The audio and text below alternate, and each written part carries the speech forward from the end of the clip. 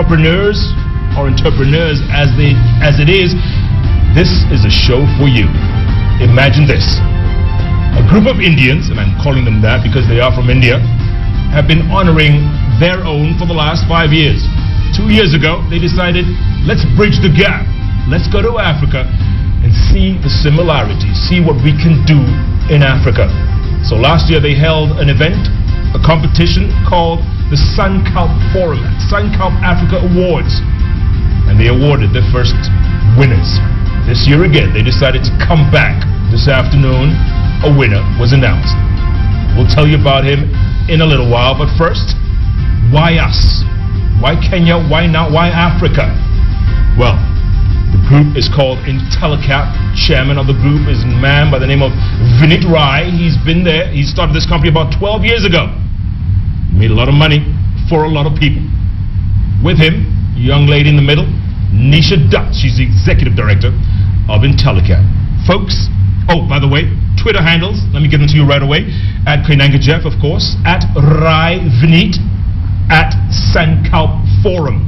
You can use the hashtag SF Africa. If not, just use JKL and we'll get the point. We have a live audience today, so if you hear some laughing, well, it's going to be a funny show. Nisha, good to see you. Good to see you. You're nervous, aren't you? Not really. Vinit. It's incredible. I mean, and I said a group of Indians because, you know, Kenyans, we're used to Indians, have been here for the last 120 years. So when you say Indians, they think it's Kenyan Indians. But you guys from across the river, the lake, the ocean, you decided to come to Africa. Why? Well, I think it's all started in 2008. A colleague of mine and I came here to do a small conference, probably right in a hotel, right here in Nairobi. And when we did that conference, I actually realized that there's something here that probably should bring us back. The challenge was India is a large country and we have enough problems of our own. So why should we come to Africa? And took us some time to establish what we were doing. And then we looked at Africa, and the problem with Indians is they look at Africa as one single country. The moment we started understanding a little bit of Africa, we realized it's not one country, it's a continent, very large one at that. And being simpletons, we just divided Africa in 4 parts, north, south, east, west. And east looked the right way to go. So we were in I'm glad you said that. Nisha, were you guys surprised at what you've seen here in this part? We were, in fact, because we were expecting to get some response, but the response that we have received is absolutely overwhelming. And the quality of entrepreneurship is extremely high. I would actually even rate it higher than India in some sense. Come on. Yes, I would. Seriously? Yes. I think, the ideas that we have heard, the quality, the interest, the energy, everything is extremely high here. And that, you were telling me earlier on, Vinit, that bridge that you're trying to build across from India to Africa, the infrastructure you're building, is this the whole purpose? I think that it started with what we did in India itself. So, as I said, we started SANKALP with the thinking that how do you make young people deal with the most difficult problems? And when we started looking at the problem was how do you look at the base of the pyramid, the people who are really excluded, how do you bring them into the mainstream? And we wanted to use business principles to do that. Very quickly we realized that just doing one thing, giving money or solving one problem is not going to make a difference. You need to build a highway, a road which has all kinds of solutions there to take a person from point A to point B, which is essentially from an idea to a stage where he is making a difference. Now, we have done it for last 12 years in India. We believe we have learned a lot about India, and there is something that we can do in other part of the world. As I said, East Africa is what we chose to come. Kenya and Nairobi is where we have been. And what we are trying to see is, can we build a road here? Now, of course, there are questions. Do you know Africa? Do you understand anything about Africa? And my answer is very simple. There are enough Africans who know about Africa. So the Indians need not know about Africa. What we need to know is how do you build a road. Finally, the road is going to be built by the people here, not by us. So we have some tools, some technologies, some thought process. Some of it will be useful, some will not work. But then we will collaboratively decide with people here what to build. And at some point of time, the road would be built and it will actually create the value, which is essentially bringing the excluded communities inside. Make people who are not really struggling to be part of. I mean, this is a very young continent. This is a very young country on top of that. I just came to know how young this country is. Yeah. if that kind of aspiration you can convert into reality, then none of us are going to be a poor country anymore. Absolutely. And that's what we're trying. Nisha, are you surprised? I mean, the second year that this competition is running, you have more than 300 entries from 16 countries. Were you guys pleasantly surprised? Very pleasantly surprised. We were expecting a positive response, but like I said, this has been like outstanding, and we are only hoping that it will go bigger and bigger, because in India we have been able to grow it to a sizable, conference. We are hoping that this becomes bigger as it moves forward. Vineet, people are probably wondering right now, how do people apply? How do people qualify for this award? I think ultimately, if the three things that we are looking for is, we're looking for a man with an idea, or a woman. Child we are excluding for the time being. So a man or a woman with an idea that actually has a transformative power. So essentially an idea that has a business thought process, but essentially bringing or serving or creating value for those who probably are not part of the value chain right now, the way we see it. Once we get these ideas, we first try to screen them. This year, as we heard, some 300 people applied from across 20 countries. We bring them down to some 30 ideas, and then we bring them down to 10 ideas. Essentially, what the role is not to actually screen people and tell them their ideas are not good. The job that we have is, how do you make those ideas so high quality that people with capital can actually invest in them? And that's essentially what we are bringing. So this is not a competition per se for finding the best guy. This is a competition to actually make sure that people take their ideas forward. And that's basically the victory of it. So winning an award is important, but essentially moving forward is what we are doing. Yeah, I'm glad you said that, because last year's runner-up, Dr. Mokalantan from Cameroon, was the runner-up. But he has gone on to bigger and better things, so it's not necessarily the winner who goes on to bigger things, right? Right. Exactly right, because I think it's about building a viable business at the end of the day.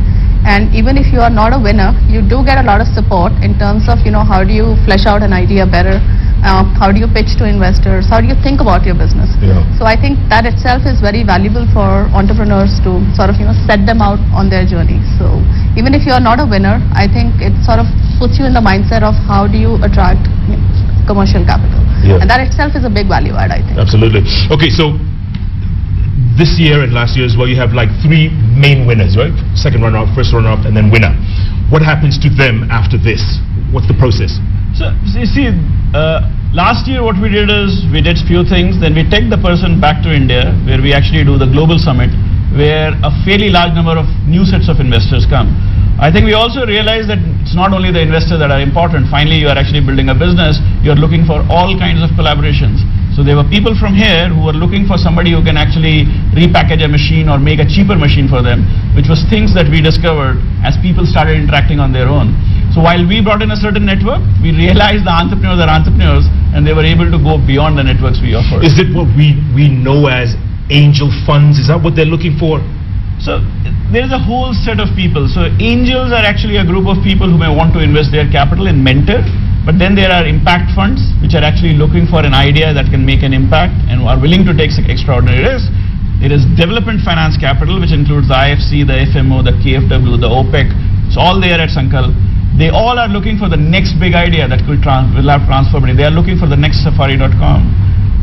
This is what they are actually looking for, and if you can find that, you can make a difference. And essentially, we are trying to bring everybody who's there, from the angel to the impact to the mainstream fund and to the DFIs, who all have a role to play in taking this forward. Sure.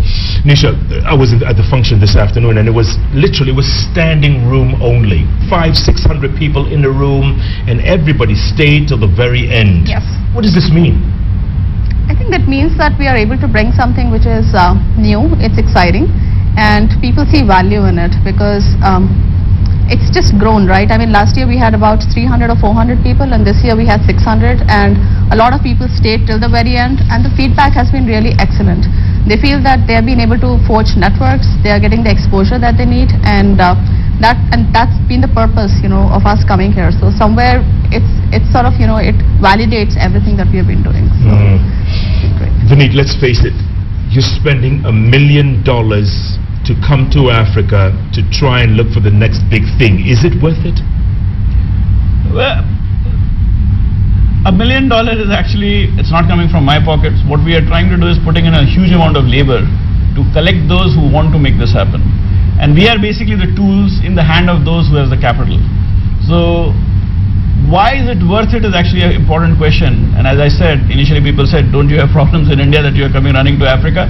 I don't think so. It's a problem of India alone. Finally, the world is shrinking today. Technology has brought things together.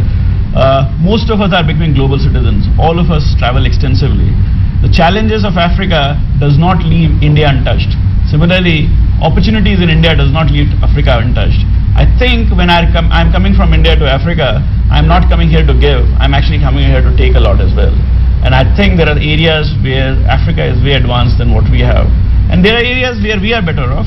But basically the South-South collaboration that we have been talking about is people like you in Africa and people like us in India need to work with each other rather than keep looking at the West and trying to get things from there. Absolutely, because we have a common language. We all speak, all former British colonies, aren't we? Yeah. Right, there's a similarity.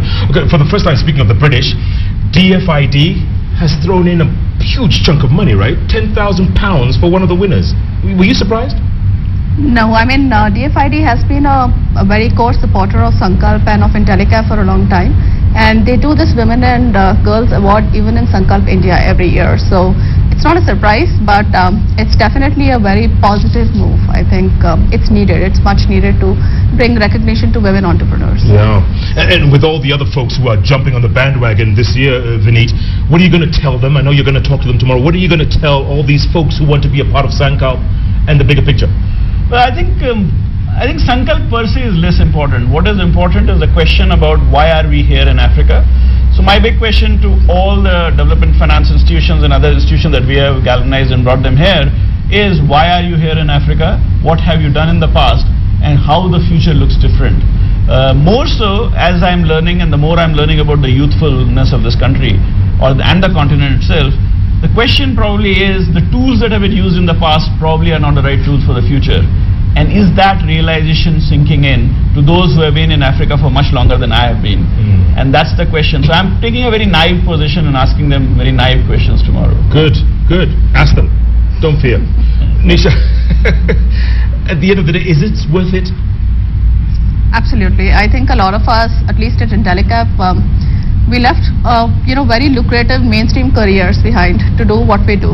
And for us, I think, and I speak for everyone here, I think it's worth every cent. It's worth it. And, events like this, when we see such huge, overwhelming positive response, it just validates, everything that we have been doing, and totally it's worth it. Yeah. Vineet, can you sustain this for the next 10 years? Because, okay, you start off with a bang, it's building, this is year 2. Can you last 10 years? Well, Jeff, if anybody has known us, we always pick the most difficult war, but we keep fighting the war for a long time. So if you look at SANKALP in India, which started, actually we started with a whimper always. So even last year, while it looked great, but if I compare it what we have been doing in India for 7 years now, and 7th year is this year, I don't believe that things go up and down in case you have ability to offer value, which is consistent and sustainable. And what you are looking about is a group of people who believe in sustainability. So we are not going to do anything that is a hype and then can fade away. We stand for something which is sustainable and long term. Otherwise, we wouldn't have come here. The West Africans have been screaming and yelling and kicking and saying, come and see us, come and work with us. Are you going to do that? We have been working with West Africans. It's not like we haven't been working with them, not just in this format. It's just that we haven't been working with them in the SANKALP format. We have done projects there. We actively work in that part of the world. But for us at Intellicap, we have to take, phased approach, because we also have limited resources and we have to be cognizant of our bandwidth. So for us, East Africa it is, and we really want to make sure that we make it work here, and we make it work very well before we make the leap to West Africa. So for us, it's important that we make a difference first. Absolutely. Where we are. Vineet, a lot of people are probably wondering now, how do we get involved? How do we apply? How do we get more information? Give them the website, give them the information.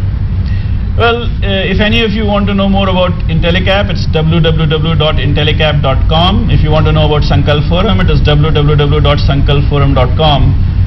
There are a lot of sites that you will hear and write about us. You can Google Nishada. Just Google Nishada if you want to know.